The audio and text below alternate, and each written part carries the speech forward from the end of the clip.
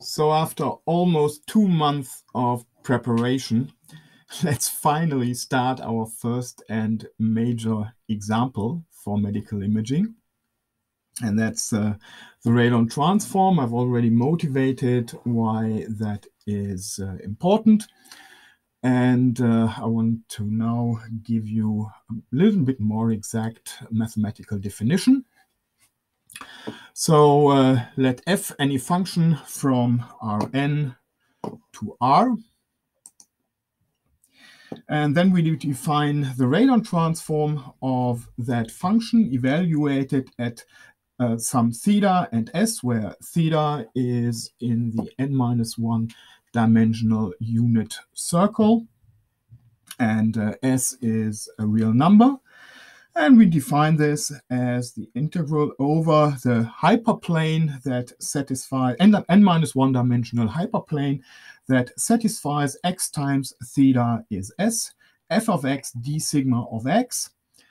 And sigma is the n-1 dimensional induced measure on that hyperplane. Okay, for which kind of functions do we actually define this? I think I already said that S would be a great choice. Yes, it is. So choosing everything in S is fine. Also a great choice is C naught infinity. But observe that these two do not really have too much to do with the real, with reality, because in reality you will assume that there are images that have jumps, that have discontinuities, where two organs just meet each other. And so probably that's not very realistic, but in fact we'll prove some theorems only for this very restricted function space, but use it in a wider function space a little later. So piecewise constant would be fine as well, and that would even mirror the reality better than the continuous functions. Okay, now let's look at two specific examples. For n equals 2, the n-1 dimensional hyperplane is just a line. So for n equals 2, the radon transform measures line integrals, and in fact it measures all line integrals. So for all thetas on the unit circle, it computes the integral over s times theta plus t times theta perp, where t is in the integral. So for fixed s and varying t. And I will always use the parametrization that theta of phi is cosine phi sine phi. I think I already used that in the last lecture. And hopefully I'm doing this right. I think theta perp of phi are usually defined as minus sine phi cosine of phi. You could also do it the other way around, right? So, but it's usually used only in one way. We'll see which is the correct one. Okay, now what if n equals 3? Then the n-1 dimensional hyperplane is a plane integral. And according to our motivation, a tomograph will not be able to measure plane integrals. And so you already assume that for n equals 3, the radon transform is not useful, at least not useful for our application of tomography, and we'll have to do something else, and we will. So the correct definition is the following. Let C the cylinder in Rn plus 1. That is Sn-1 cross product with R, and take n equals 2 here, so that's S1, so that's the unit circle. And now multiplying that with R gives an infinite cylinder, so that's where this name comes from. And of course, all the theta and s that we have are then in this cylinder in that way. Okay, R is a function that maps a function of Rn from some function space, and I'm denoting this with X over here, to some function space on that cylinder. And it is called the Radon transform if Rf of theta and S is integral over X times theta is S f of X d sigma of X. Usually people get very, very soon get tired of always writing this d sigma of X. So I will always leave the sigma away following the standard literature and simply write this as integral over X times theta is S f of X dx. But keep in mind that the dx over here is actually the n-1 dimensional measure, because if this was the n-dimensional measure, then the hyperplane would be a set of measure 0, and so this would be 0 all the time. So it's the n-1 dimensional measure. Okay, so what does this actually do? Well, it integrates over an n-1 dimensional hyperplane that goes through S times theta, and the whole hyperplane is perpendicular to theta. So this is the same as y times theta equals 0. So that's the perpendicular set to theta. F of S times theta plus y dy. Now, this is quite okay. The next one will look a little bit fishy. We like to write this in the following way: integral over Rn f of x delta of x times theta minus s dx. And yes, that's the one-dimensional delta, which cannot be represented as a function that I introduced in the last lecture. But I also already showed you that this representation has some merit. More or less, this is really just indicating the distribution that is defined by delta. Now, let me show you what the sense of that delta distribution over here is.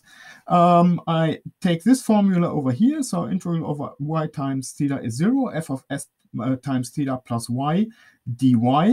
Well, that's the same as I add a t times theta over here and multiply that with the delta distribution. Now, evaluating this over here will just evaluate the integrand at t equals 0, and so the two over here are exactly the same. Okay, so if that's the same, y plus t times theta now goes through all of Rn. So what I could do is I could set x equal to y plus t times theta. So now this becomes an integral over Rn f of s times theta plus x. And if x is y plus t times theta, then t is x times theta. So I substitute t by x times theta dx. And now substituting x plus s times theta by x, we arrive at the integral f of x delta of x times theta minus s dx. Now you could ask, well, why does that make sense? It does make sense, maybe, but where's the advantage? And in fact, there's a big advantage with that. And the thing is, with this dx over here, or this dy over here, there were these, it was more or less written in parentheses. And because that's not the n-dimensional measure, it's the n-1 dimensional measure, and we have to take that into account. So doing substitutions isn't that easy. But it is here, because at this point, dx, and even also already here, the dx over here, that's the n-dimensional measure. And substituting with respect to the n-dimensional measure is much simpler. So that's why we're writing it in this way. And either in the exercises or on the handout that I will give to you on Monday, you will see why that is very, very important and very, very useful. Okay, I already said that in 3 dimensions and higher dimensions, the Radon transform doesn't make too much sense when you want to model the computerized tomography. So we need to have something else. And of course, we want to stay with line integrals. So when we're in Rn, we somehow have to parameterize all lines in Rn. And we do this in the following way. We write them as x plus t times theta, so 1 point on the line, plus t times theta, where theta is now the direction of the line. And that makes sense for theta in Sn-1, because we need to have direction. And, well, actually, any x, it would make sense for any x, but that would mean that many lines would have, a fixed line would have very many representations. And we always take x as the projection of the origin onto the line. So that means that x times theta should be 0. So this is only defined if theta is in Sn-1 and x times theta is 0. And well, that space we call C prime. And it's not a cylinder, but it's the replacement of our cylinder from above. This one is called the Röntgen transform or the X-ray transform. And well, it simply says integrate over the line in direction theta through x. For 2D, we would expect that this is more or less the same as the Radon transform, because then both parameterize all lines. So you easily find that RF of theta and S is PF of theta perp and S times theta, where theta and theta perp are selected according to my rule that I had above. Okay, where theta perp is chosen according to that. Okay, so that means that up to reparametrization, RF and PF are the same in 2 dimensions, and that's what we would have expected. We will always use the Radon transform, and we will always use it in 2 dimensions. If we go to 3 dimensions at some point, we will have to think of something else, and we will.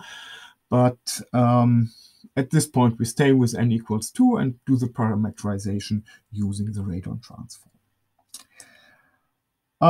Yeah, I should mention that there's always, for all the theorems we will prove, there's equivalent theorems for the Röntgen transform or the X-ray transform, but even the proofs are usually the same, so very often we will not provide them, or I will just mention them. Okay, some additional remarks. We have that RF of theta and S. That's defined as the integral over x times theta is S, f of x dx. Now I can replace theta by minus theta and S by minus S, then nothing changes. And that's the Radon transform of minus theta and minus S. Okay, so if we measure RF of theta and S for all theta and all S, then we're doing we're doing too much work, because we measure all the lines twice from one side and then again from the other side, but hopefully the integral is the same. So we restrict ourselves of measuring only for theta in half of Sn-1, and since we're in R2, what we do is we measure for theta of phi for phi in 0 to pi, or I will also often follow the industry standard here and just represent everything in degrees, so from 0 to 180 degrees. Okay, another note. I will usually assume that the support of F is in K1 of 0. And that means that if we have a line that's further away from the origin than 1, then of course the integral over that line of the function is 0. And that means that RF of theta and S is 0 for absolute value of S larger than 1. Next, of course, I'm working with in the analytical theorems. I'll be working with RF of theta and S for theta, some continuous variable in 0 to pi, and S in -1 to 1, also continuous. But it's quite clear that when we are facing the true measurements, then this will only be available for discrete values. And let me already define this at this point, because I want to show you some examples where that is in fact used. So we assume that RF of theta and S is only available for some specific angle theta of phi k, and also for some distances SL. Usually we will assume that we have P views, so P values of phi k equally distributed in 0 to pi. So we have phi k equal to k times pi over P, for k from 0 to P minus 1.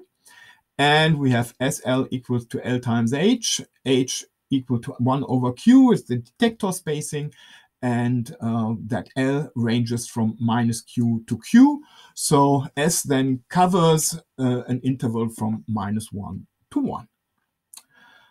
Okay, so now let's make clear what the radon transform actually does. And the simplest example you can think of, this is the unit square of -1, 1 squared. Now maybe I should enlarge this a little bit. I hope you can see this. Yeah. So this is a circle around 0 with a radius 1/2. And we want to compute the radon transform of the characteristic function of that circle. Now, from what I mentioned, it's already clear. We have the radon transform available only for some specific angles. So let's start with the angle theta phi equals 0. So that means theta is a horizontal vector in this direction. So theta is horizontal. And that means that the lines are all lines in direction theta perp. So they all look, oops. These are the lines we are integrating on. The vertical lines are the lines that we are using for integration. And of course, we're not using all the lines. We cannot measure all the lines in that direction, but there is some spacing between this, and that's the detector spacing that I just mentioned. So the value of that integral is available only for some values of SL, for some values SL, and they go from -1 to 1. Okay, good. Now, what will be measured then by the radon transform? Well, these are vertical integrals over here. So when the line has a distance from the origin that's larger than 1/2, of course the integral is 0 because the characteristic function is 0 there. And then for starting at S equals to -1/2, when you go from here, now here's the -1/2. Starting at -1/2, we get a positive integral, and you easily find that it's twice the square root of 1 minus S squared. and it has the maximum value over here. There the value should be 1. The integral should be 1 because characteristic function is 1 on the interval from -1/2 to 1/2. So it should be 1 here, and then it should go down to 0 again. So it will look exactly like this. And in fact, that's the function 2 times square root of, did I say 1? 0.5 squared minus s squared. And twice, yeah. Okay, so this is the function. So these are the values that are measured. This is the value that's measured, and here's the s going from -1 to 1. Okay, so in our discrete setting, what we're getting is a measurement vector in R2q plus 1, indexed by -q to q. And yeah, this is one measurement vector. Okay, so now let's change the phi. So now let's go to a different unit vector.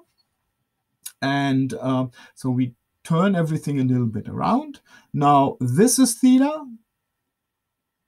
We're measuring along the perpendicular lines, so that these are the lines we're measuring on. And of course, again, we're not measuring all of them, but only some discrete ones, exactly 2q plus 1 discrete ones.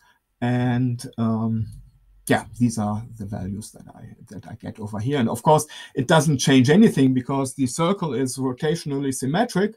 So if I turn the whole thing around, if I change theta, then it doesn't make a difference with respect to the circle. So what is measured is exactly the same as before.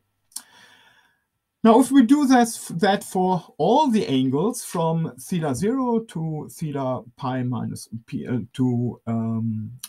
from phi 0 to phi pi minus 1, we get p measurement vectors, each with a length of r to the 2q plus 1. Now one would feel tempted to put that into a matrix, and that's exactly what we do. So we have a we take a matrix of size. Oops. Of size. No. No.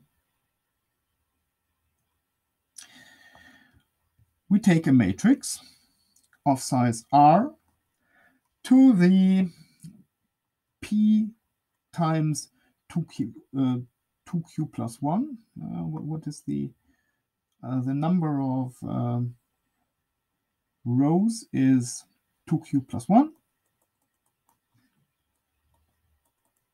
Number of columns is p.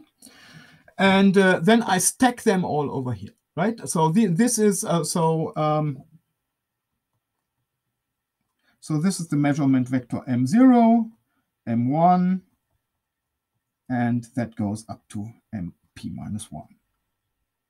So this way I get a matrix, and I can interpret that matrix as an image by simply replacing each value with a certain color. And so that's what I will always do in this lecture. I will represent the data that I get from the radon transform as an image. So maybe I can make this a little bit larger. Yeah, and the outcome is something like this over here. So I had values from 0 to 1. I map these values to colors from blue to yellow. So blue stands for 0, yellow stands for 1, and over here we have again blue, and everything else is in between. And how should we interpret this? Well, for phi equals 0, which is the first column over here, we have that the function is 0 first, then it goes to 1, back to 0, and then 0 again. So in the column, we find exactly the measurement vector that we had above. Okay, make sure that you understand what the interpretation of that is. And because I will always use it to illustrate what I'm doing. Okay, now the circle is maximally uninteresting for the radon transform, at least when it's located at the origin, because if we just turn everything around, then it doesn't change. So changing the phi, it doesn't do anything, and it's just constant with phi. Okay, so that's a simple example, but it doesn't make any sense. Okay, the next thing. Let's move the circle around a little bit, and now think what's happening when we have the circle a little bit to the right, and now change the direction we're viewing of the when we're now changing theta. Excuse me. Then the circle will kind of move around. And you see what happens is that we still have exactly the same shape as before, the same pattern as before. So it's still something like square root of 0.5 squared minus s squared. But now it's moving around. It's moving the center around a little bit. So it's shifted over here, right? Okay, and obviously that shift is a sine wave. It looks like a wave, and if I do something that I usually do not do, and measure not from 0 to 180 degrees, but from 0 to 360 degrees, then you will see what happens. Then that shape will be moved around like a sine wave. So in a sine wave, and you can easily prove that this is true. So it gets a sine wave or cosine or whatever. Okay, since that means that many data images that we will be looking at very much look like sines, and that's the reason why in the engineering world usually that image or the data that we have is also called the sinogram of the data. Okay, so we didn't do any processing yet, right? I mean, this is more or less right what comes out of the radon or of the tomograph, with the exception that we've taken the logarithm, and so that's what I started with. Okay, so I hope you now have a general idea of what the data looks like and how to interpret these data. Now we need some reasonable objects. Yeah. Don't fear, it'll come back here. Okay. So, excuse me. So you have some time. Okay. We need some reasonable objects that we can test algorithms on. And one such object, some characteristic function, obviously, is not very interesting. So Shep and Logan were two. Well, Shep, I think, was an engineer. Excuse me, Logan was an engineer. Shep was a statistician, and they defined a standard phantom that we'll always be looking at for when we test our algorithms. And it consists more or less of characteristic functions of several ellipses. So you know why I asked you to compute the radon transform of a characteristic function. And I have actually implemented that, and you'll get the implementation on Monday. And you see, okay, the modified Shep-Logan phantom looks something like this. And the idea behind that is they wanted to have something that models the head. And doing an X-ray of the head is extremely difficult. And the reason simply is there is the skull on the outside of the head. And that has a very high attenuation. So only very few radon, not too much of the X-rays actually gets inside. So that's one problem. And the other problem is we have a major contrast over here, but so this is a big contrast, but the contrast over here is relatively small. So the soft tissue inside the head is much less visible than the outside over here, than the skull, which we are not at all interested in. And you can see this over here. So of course, outside of the head, there's air. So the attenuation is 0 there. Then we have the skull, which is modeled by this over here, which has an attenuation of roughly 1. And then we have some objects inside, and the contrast, so they go from, I think, 0.0 to 0.2 or something. And so these objects are often very hard to find. And when we test our algorithms, then we will look whether these small objects down here and the objects here can actually be represented, and if the large objects cause artifacts. So that's what we'll be testing, and that's what we'll be doing. Okay, now since it's just the sum of characteristic functions of several ellipses, we can use the outcome of the exercise to compute the radon transform of this analytically. And I have done this, and it looks something like this. P and Q were quite small here, so that's why you see the discretization over here. But it's no problem to compute the radon transform analytically now for discrete values of phi and s using the formula that you derived in the exercises. Okay, I said this is the modified Shep-Logan phantom, and actually this is a fraud, because the phantom that Shep and Logan defined really model the brain. So that's what really the relations inside the brain are like. And the true value, and by the way, this is the one that MATLAB uses by default, and I think also Python uses that by default. And it's really, you can change that, but it's really dangerous, because when you look at the real thing, this is the Shep-Logan phantom. And then you say, okay, that's strange, because all the details that I had above are gone. Well, they're not gone. If you look very closely, you see that here's that big black ellipse, and the other one is here as well, so you can see it. But the contrast is even much smaller, and that's the real thing. The soft tissue inside the brain has very little difference in contrast.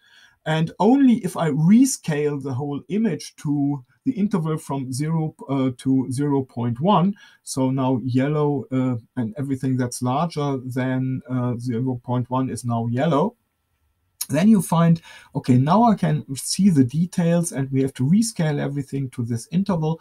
And actually the difference, the contrast, is something in the order of 0.01 and 0.02. And reconstructing this one is a much harder task than reconstructing this one over here.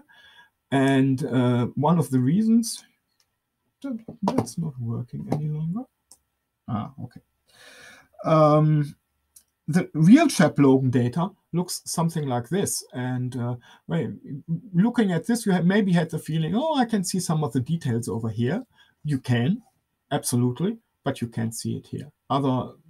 So the effect of noise and everything is much more difficult to counter here.